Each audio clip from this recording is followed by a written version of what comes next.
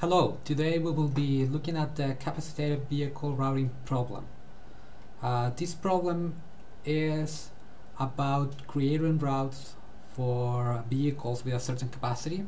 Vehicles are located on a depot. They have to cover some clients. Each have a demand, and depending on the vehicle capacity, we should be looking at a route that can take that should amount for the less for the minimum cost. So we'll have a different parameters. Lowercase n will be the number of clients. Uppercase n is going to be the set of clients with the elements going from 1 till n. V will be the set of all vertices or nodes. So it's the vertices of clients including 0, and 0 will be representing the depot. A will be the set of arcs. We are gonna be taking directed arcs here. So these are all the possible combinations without taking into account when the nodes are the same. So I don't go from one node and then next going to the exact same node. And we'll assume that each link will have a cost. In our case, we'll be looking at the distance. Capital Q will be the vehicle capacity, and lowercase q sub I is going to be the amount that has to be delivered to the customer. So Q is going to be the demand of each client. So the formulation is this: minimize the total cost. Then I make sure that if I'm at a client, then I only need to go to one node, and I have to go to one node. If I reach to a client, then I will have to have I will have to come from another node. And this is a different way to write this constraint, or we will be looking at indicator constraints. So that's why I write it like this. If you look at the literature, you will see some other way of looking at this constraint, the subter elimination constraint. So what it says here is that if the arc ij is active, if I'm actually going from I to j, then this needs to be true. U is going to be the cumulative demand up to that point. So if I go to j, then the cumulative demand until j for that route is going to be the previous cumulative demand plus the demand for j. And so never the cumulative demand is going to be more than the vehicle capacity, and that's the way that we force the problem to create more than one route. So this is all markdown. I'm using I should have said that at the very beginning. I'll be looking at how to use CPLEX in Python, and and I'm using right now a Jupyter Notebook. This is all markdown. If I double click here, then this is all the model formulation. You can pause the video now if you want to look at this, write it down as well. So I'll just continue now. I'm gonna create a random set of nodes, and I'm gonna come up with some parameters and upload them. We'll write the problem in CPLEX, and then we'll see how the solution looks like. So I'm gonna import NumPy for creating random numbers. I'm gonna create a random object. And I'm gonna set the seed to 0. So so if you run this exact code, then you're gonna see the same results as me, because we're gonna be using the same seed. So if you don't wanna have if you want it truly random, then just like you can take out this line. You can comment it out, and then it'll always be different. So we'll start with 10 clients, vehicle capacity of 15. Then the set of node, I'll create it with a list comprehension. It's gonna be I for I in range from 1 till n plus 1. Yeah, because I want it to be from 1 all the way to n, from 1 to n. So range takes up to the previous integer of the second number that you given there, so that's why it goes to n plus 1. Then v will be 0.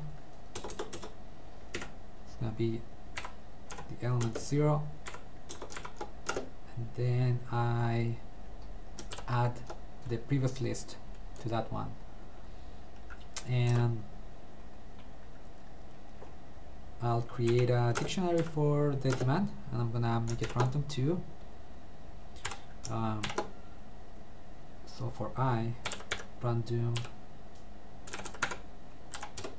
integer, it's gonna be an integer number between 1 and 9, so I'll write down 10. It's gonna be for only the clients. So n looks like that. B is the same but has the 0 at the beginning, and the dictionary queue looks like that. So for client 1 we have a demand of 6, for client 2 we have a demand 1, and so on.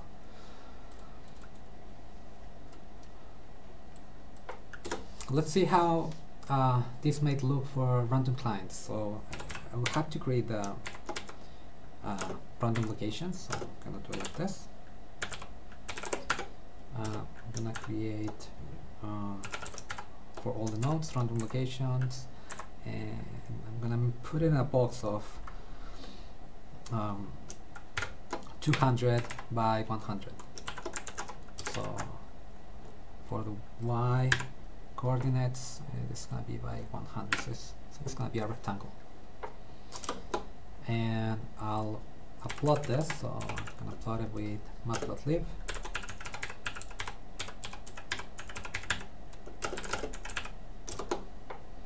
And so let's just see how make a scatter plot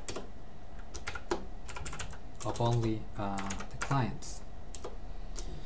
So I'll ignore, I'm only gonna take it from the first, from the second element of the list. The first one is for the depot, so I'm gonna ignore that one.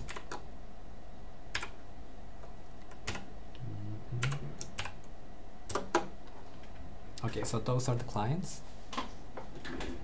I'm gonna make it a brighter blue just to make it look better. Whoops. There. And let's write something on those nodes. Let's see what the demand for each is. I'm gonna write something next to each node. I'll write the demand. So, and I'll write it with using LaTeX. So it's gonna be Q underscore, and then I'm gonna write the ID number there, and then I'm gonna make it equal to the actual demand. So I'm gonna give it to it afterwards. So it's gonna be I, then Q of I. That. And now the location of that point where I need it to be written. So it's gonna be log x y, and the same for y.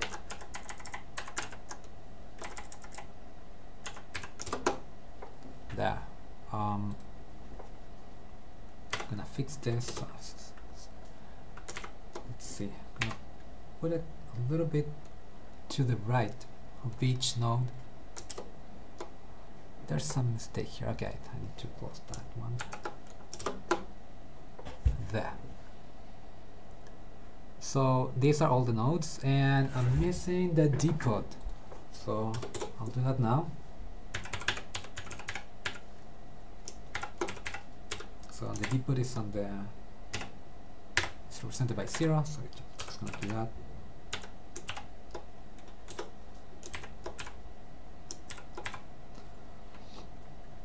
And I'm going to make it red.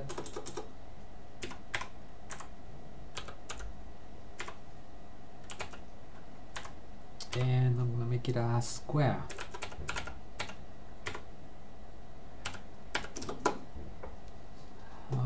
What am I missing here? Okay, here. Okay.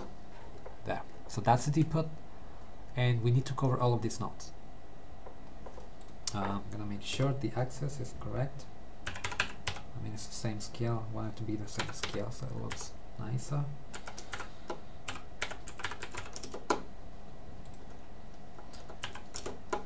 There. All right. So what am I missing here? We have almost all the parameters. I'm still missing the set of arcs and the cost. So the cost is going to be the distance. So I'll create a set of arcs first. Set of arcs is going to be so every ij for I in a set of nodes, for j in the set of nodes as well, but only those that have I different than j. So this is how A looks like. Yeah, so very long list.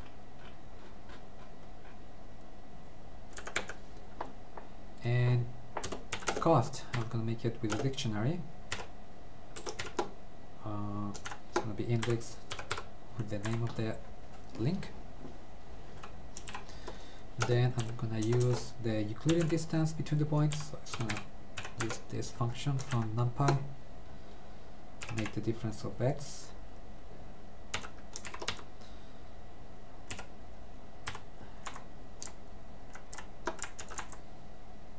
minus, that's for j, so that is the difference in the x-axis and then the difference in the y-axis. Copy this, has to be y. And what am I missing? Okay, so this is for ij ij in set A. There. So we already have everything. Now we're gonna use CPLEX to model this. So gonna be from do CPLEX that p that model. We're gonna be importing the object model.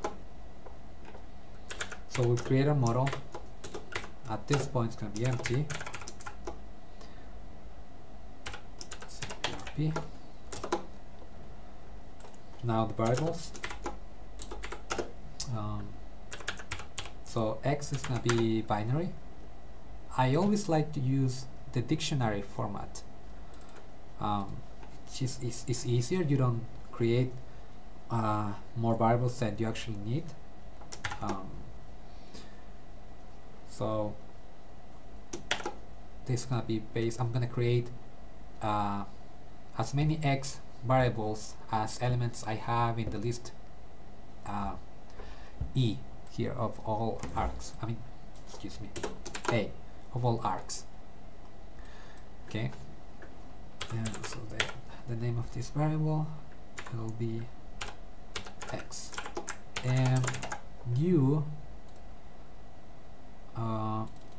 Okay, so let's just write it from scratch. U is going to be a continuous variable.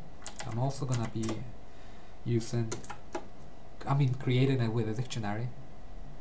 So it's going to be created for every client, and this one has an upper bound and is Q, capital Q, and the name of this variable is going to be U.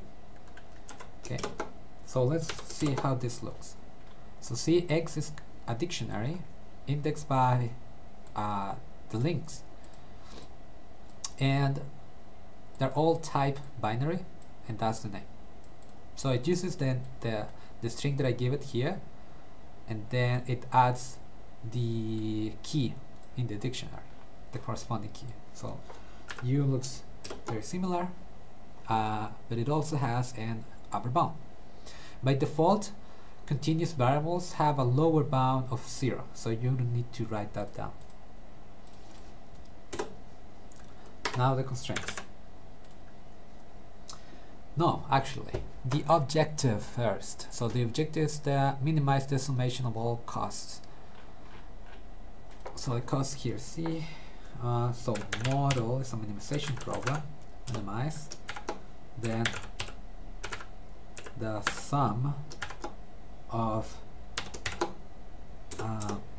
Cij multiplied by Xij. Oops, I keep missing that one. Ij there. So I need to minimize the sum, and the sum is over all ij's in A. That's the objective. Next, our first constraint, this one. Okay, so we'll add constraints plural, because I'm going to be adding them all. Remember, it's one constraint per client. So, and the constraint is the sum of xij's for every j in B.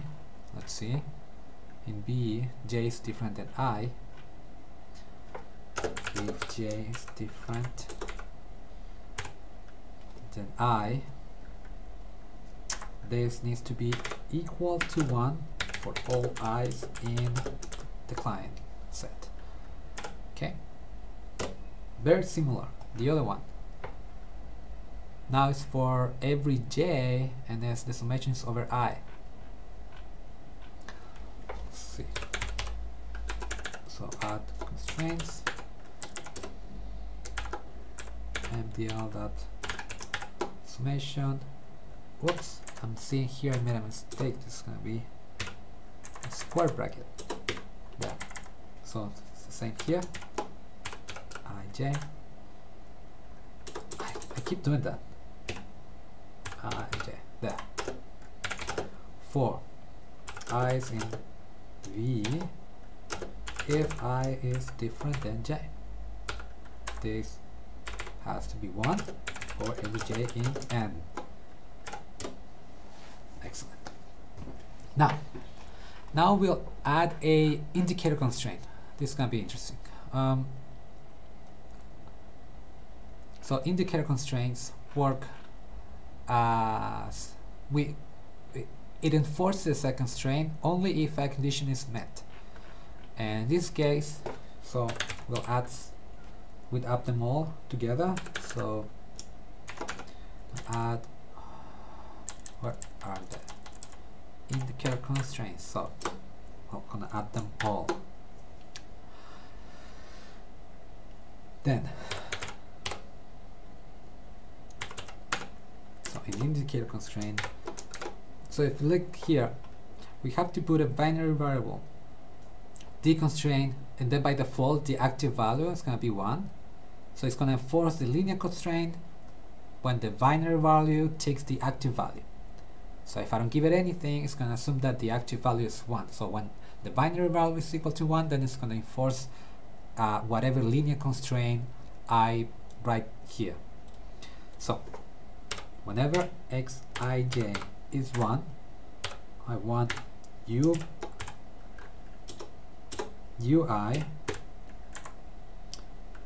plus qj be equal then uj,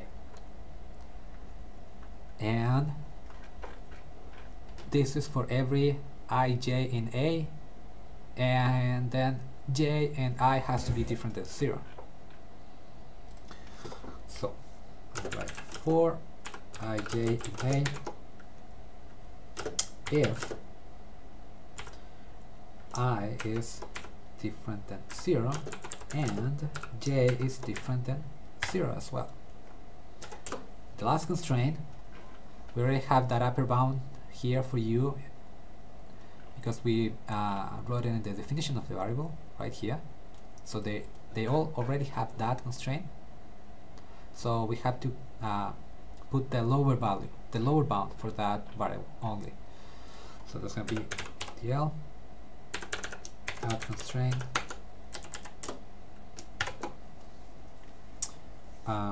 so ui have to be greater or equal than qi.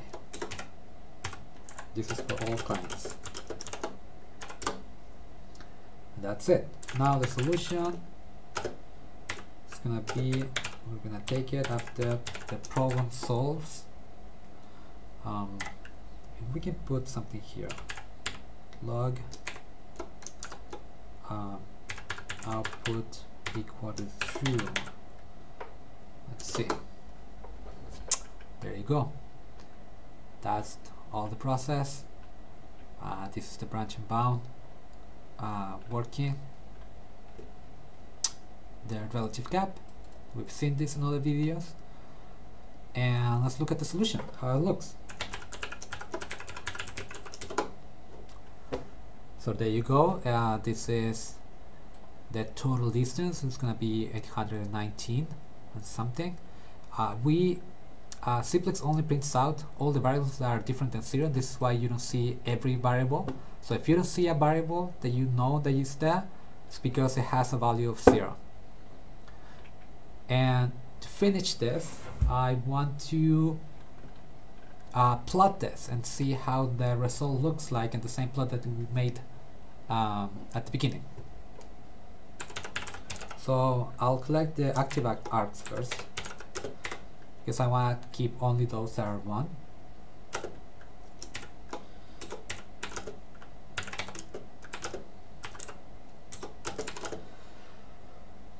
So this is the key part. So I'm gonna collect every arc. If the x of that arc, it has a solution value of 1. I'd rather write if it's greater than 0.9. I don't like comparing floats number with an equal. So if it's above 0.9, because sometimes C+ will tell you it's 0.9999. So if you compare it with 1, it's not going to be 1, but it actually is 1. That happens when the problem is very big. You run to those numerical complications. So the active arcs looks like this. So it's the same arcs that you see that have the value 1 here. And I'm gonna copy now the same plot, and I'm gonna just add a little bit to see how the routes look. So that's it. I'm gonna put it here. So for every ij in active arcs, I will plot a line. So first I have to put the location of x for I, and for j, and the same goes for the y coordinates. I'm gonna make it color green. Whoops, my keyboard changed to Latin American to make it to, okay, now it's okay. It's gonna be green. That's okay, that's too dark. 0.3, that's better. Okay, so this is our result. We have 1, 2, 3, 4 routes for this particular set of parameters. Now you can change all of this. You can come here to the beginning, we can change the capacity to 20, and let's put maybe 25 clients. Let's run it all, and you're gonna be noticing that this is gonna take a lot longer. This problem is an NP hard problem. You won't be able to solve this very fast, especially if you start adding many clients. You can add, for example, a time limit. So I'll interrupt this, and let's see, I'm gonna add some parameter. Is this still running? Still running. Let's see. Alright, is it stop?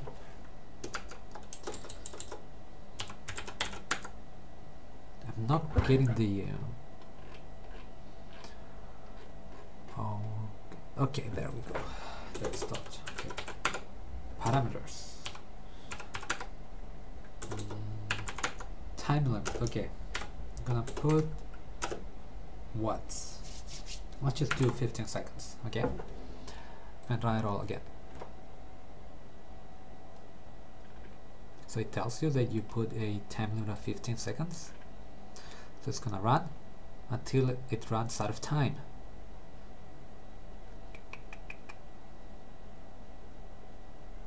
There you go. It's 2000. Now the solution is not optimal. We can actually see if it's whether it's optimal or not. Let's see if I remember this.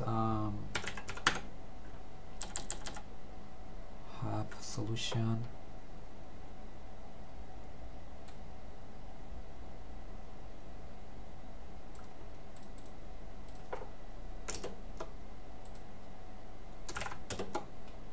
Oops. Oh, okay. There you go. There's something else.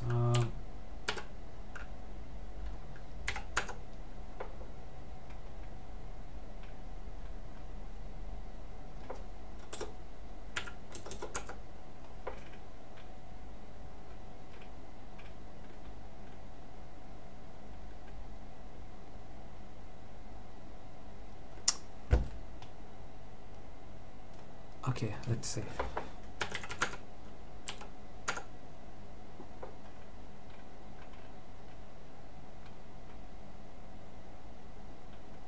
Oh my god, okay, I forgot it. Okay, here it is, solve status, finally. God. There. So this is a feasible solution. If it was an optimal solution, it would say optimal solution. It would have a number 2.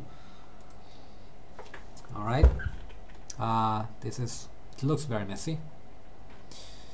And that's it. That's pretty much it. Let's see if I make it a smaller problem, it would have to tell me that it's optimal. Let's make it with 10. It seemed to run fast with 10.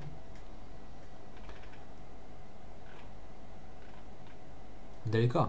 This one is optimal. It's nice. This is nice and neat. I believe this is it. This is all I had prepared. If you need more details or have any doubt on how to get CPLEX running with Python, you can write a comment. I'll try to reply it as fast as possible. I know this is my first video in a very long time, but I'm still here, and I'm not planning to make more videos. I'll be using Python more often. I'll try to come up with some new videos in Java if you also want it. But Python is very fast to do some prototyping and get something running really quick. So this is it. Thank you.